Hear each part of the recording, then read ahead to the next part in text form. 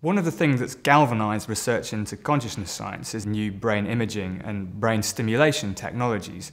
And at Sussex University, we've invested in some of these new methods. Faces are critical to how we behave in the world, and being able to recognize, detect, and interpret faces is a key aspect of how we perceive the world around us. So in fact, the brain is very good at seeing faces even when faces aren't there. We've all had the experience of looking at clouds in the sky and seeing a face. Understanding the brain as a prediction engine, something that's going about predicting the causes of its sensory input, can help us understand a variety of conditions. For instance, in schizophrenia, people often have perceptual hallucinations. They see things that aren't there.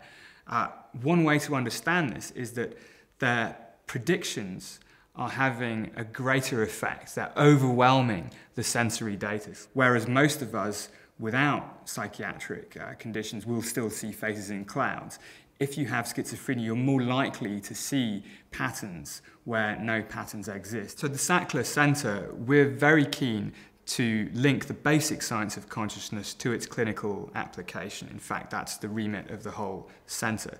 So what we will do is studies in healthy subjects so we can understand how these predictive processes work in the normal case, and then we will apply them to psychiatric populations. So currently in the Sackler Centre, we're studying a number of patient groups: people with schizophrenia, people with autism, people with severe anxiety, and just now also people with Tourette's syndrome. One of the things that's galvanized research into consciousness science is the availability of new brain imaging and brain stimulation technologies.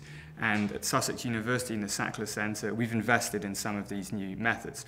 One of the methods I'm most excited about is called transcranial magnetic stimulation. Now that is a long word, but that basically means injecting a very short but quite powerful pulse of energy into the brain just by holding a coil above your scalp.